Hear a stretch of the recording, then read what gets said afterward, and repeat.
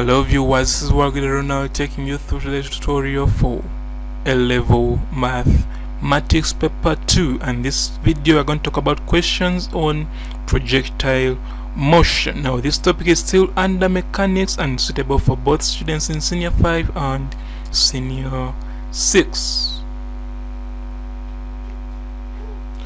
Now these are the very questions I left in the previous video, and I believe by now you have already tried them out and ready to mark yourself and check your progress.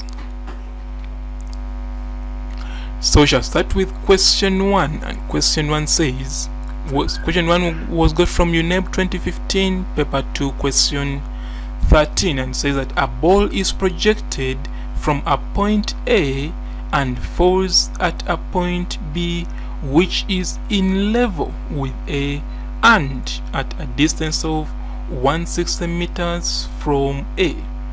The greatest height of the ball attained is 40 meters. Then they say find part A, the angle and velocity at which the ball is projected, and that is 10 marks. Then part B, the time taken for the ball to attain its greatest height. So such questions are easily done by making a sketch. So what we are going to do, we are going to first make a sketch, but before we make a sketch, we shall first let theta to be the angle and u to be the velocity at which the ball is projected. So now let's make a sketch. So this is the sketch. I think you can see that this is the maximum height, which is 40 meters, and the range was 60 meters. Remember they told us that this is horizontal, so from A it goes through A to B, and the initial velocity is u and theta is the angle, and those are the values which they want. As you can see here, they say they want the angle and velocity at which the ball is projected. Therefore, part A, they want the value of theta and the value of u.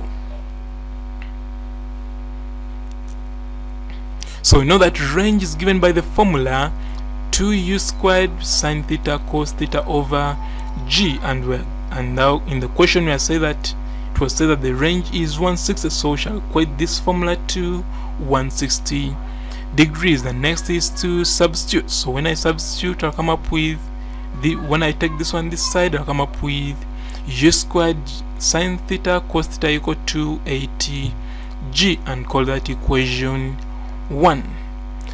Now the next equation will be on maximum height. We know that maximum height is given by the formula u sine theta everything squared over 2g, and maximum height was 40 meters, which so shall equate the formula to 40, and when I cross multiply, I'll come up with u squared sine squared theta being equal to 80 g, and that is equation 2. So we have two equations and two unknowns, because g is already known as 9.8, but theta and u are unknown. So what we do, since they are rated by product, we shall divide the two equations. So we shall say equation 2 divided by equation 1 gives,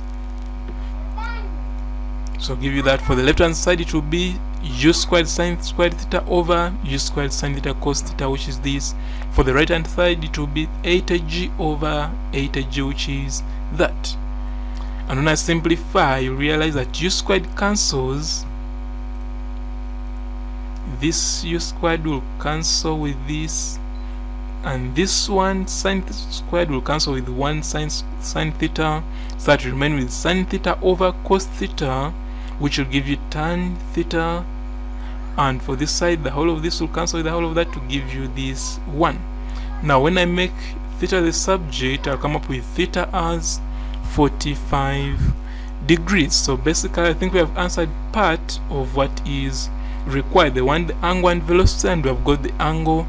Now before we go to the next slide, let's first see the mark allocations for what we have so far done.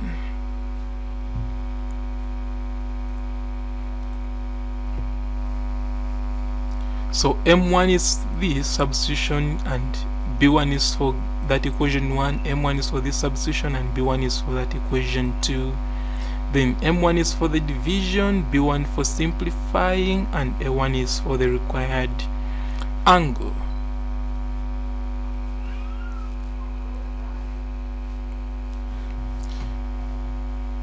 So we have answered partly of part A, which is the angle. Now we have to go and answer the velocity. So we shall come and say that from equation 2 we saw that u squared sine squared theta is equal to 80g. So what we are going to do, we are going to substitute for theta and for g to come up with that, and when I simplify, I'll come up with u as 39.5980 meters per second. So basically that's what they wanted in part A for the velocity. Now we shall go to part B, where they say they find the time taken for the ball to attain its greatest height. So we shall come and say that time is given by, time for maximum height is given by u sine theta over g. So when I substitute for u and for theta and for g, I'll come up with my t as 2.8571 seconds. So basically that's what they wanted, and now let's see how much can be awarded.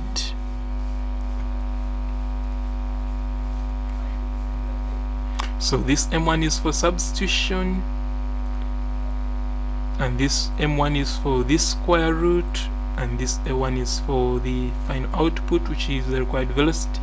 Then here M1 is for substitution and A1 is for the output, which is the required time. So basically that's how question 1 was answered.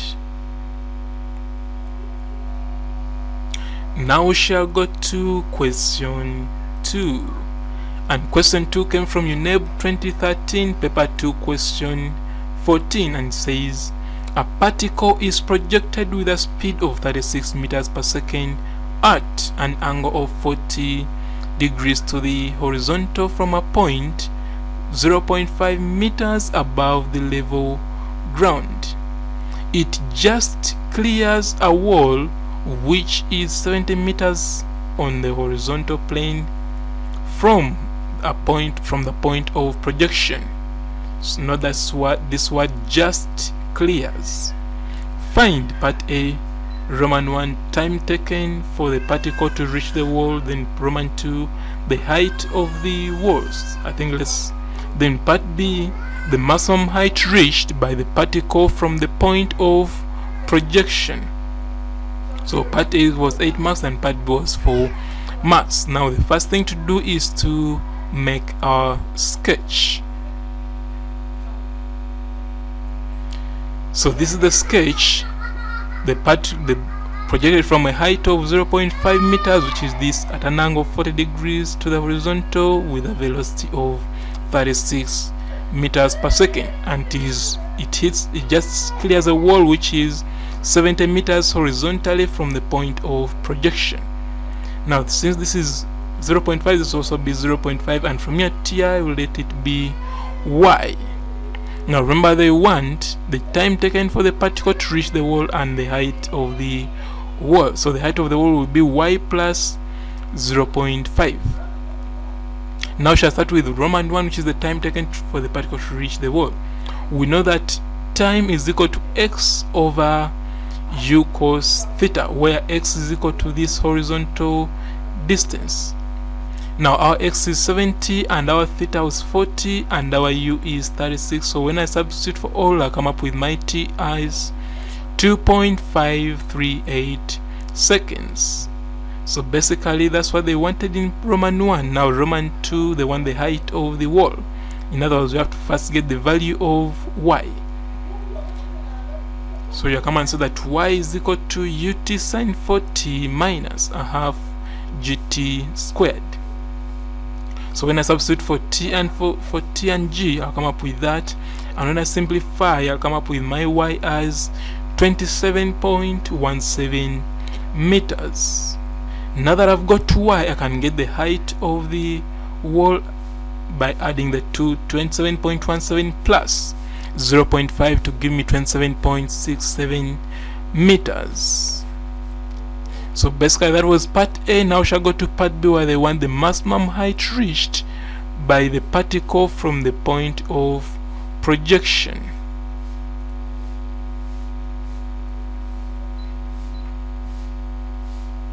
So we know that y max is equal to u sine theta everything squared over 2g. So theta is 40 degrees, u is 36, and g is 9.8. So we shall come up with 27.2.32 meters. So that will be the maximum height from the point of projection. Now that we have answered what they want, let's see how much can be awarded.